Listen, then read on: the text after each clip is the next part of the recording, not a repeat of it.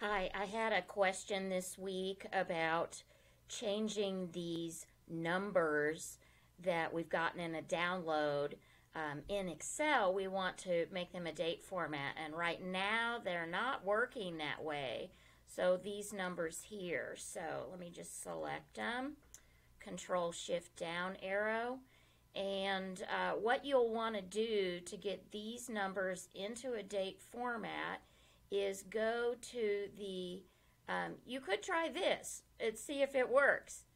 It's not going to work. So what you'll need to do, let me go back, undo. It's in that general format, and I tried a couple things. I tried this. I tried to see if Excel would help me with it, and 08 and 23, and then I do the next one, 2022.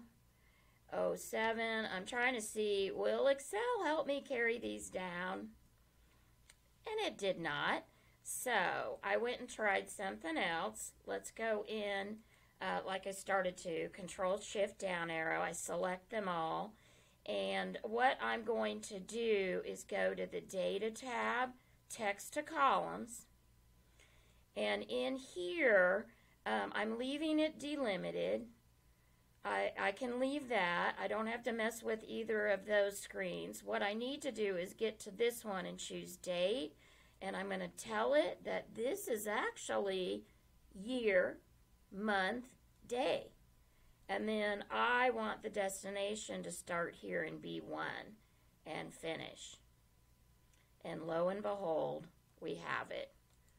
There you go. That's all it's going to take, my friends. So I hope that helps you. I know a lot of these things that we download now come in these wonky formats, and this can be such a struggle to get it set up. So I hope this helps you. Dawn Monroe, be sure and subscribe. Thanks so much.